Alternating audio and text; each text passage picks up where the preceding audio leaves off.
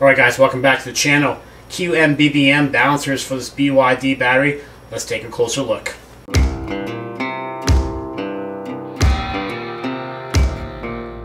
Alright guys, I want to show you where I'm at with this BYD module. This is my third module that I haven't really tested. I only did one discharge of this module last week, and now I have my new balancers hooked up. I'm going ahead and discharging it. I just charged it last night, so doing the first real discharge with the QNBBM balancers. Alright guys, take a closer look at the setup. I got the QNBBM 8S balancer right there. Basically, each cell has a balance lead coming off. It's going through this fuse block here. I use 12 gauge wire. It's kind of overkill. Coming out to 14 gauge because 12 gauge is actually too big for each slot here.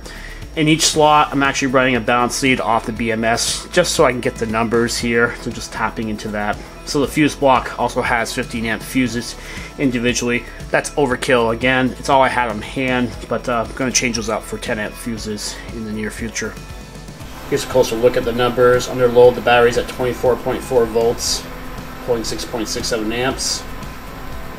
About 162 watts being drawn out of the battery, and we have pulled 3.8 kilowatts so far, just over 150 amp hours. So I'm very happy with these numbers.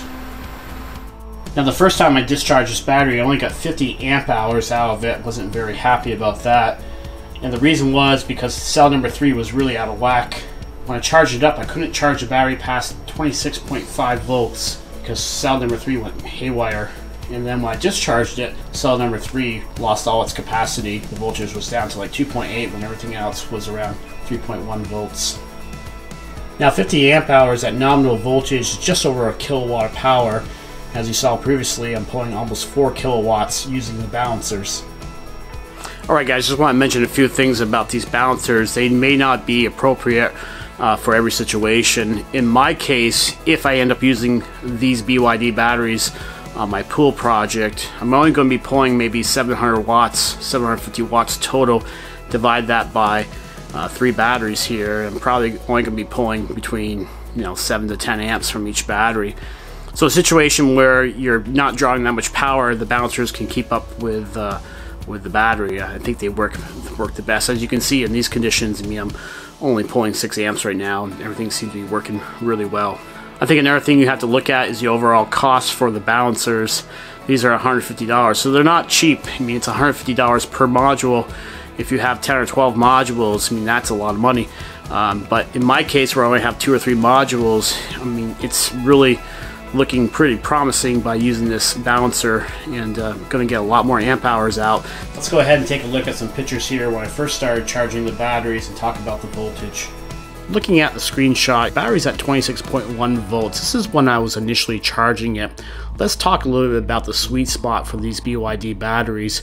Most users are finding that when you go over 27 volts, you get some impedance issues and you see the cells starting to spike and go up in there. The voltages are not the same. That's where the issues happen.